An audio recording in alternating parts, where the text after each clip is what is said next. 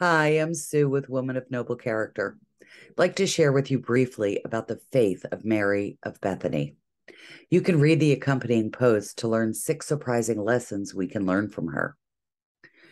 Mary of Bethany is one of the most beautiful characters in all of Scripture, and her life has valuable lessons for us. Mary was the sister of Martha, and Lazarus was also raised from the dead by Jesus, her brother. Mary in John 12, 1 through 8, is often confused with Mary Magdalene, and she's been misunderstood as a woman who was an adulteress, apparently because she showed her hair so boldly. However, it is the story of a woman of faith, and she put her entire life into doing what she believed would please God. She was deeply spiritual, knowing that Jesus would be sacrificing himself for others. Mary gave all that she had and devoted it all to Jesus at that moment. And for that, she is one of the greatest people of faith in the Bible. When we look at scripture, it's difficult to tell if Mary or Martha accompanied Jesus during his ministry throughout Galilee. What is certain, however, is that Christ regularly stayed in their home. There are several mentions of Jesus coming over or staying at their house in Bethany.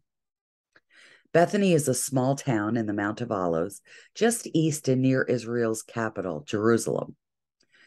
It's the starting point for Christ's descent into the holy city on Palm Sunday, as well as his return to this village during Holy Week and even after his resurrection. So you can understand why it is such an important town in biblical history. We can only guess the ages of these two sisters. Scripture shares no biographical data about them, no mention of their parents or other family, no mention of having been married or had any children. The only possible conclusion we can draw from the Gospels is that Mary and Martha were either unmarried or recently widowed. This is a huge departure from typical Jewish womanhood of that time, but the sisters remain pretty well off. It's clear from their ability to live independently as well as support Jesus's ministry.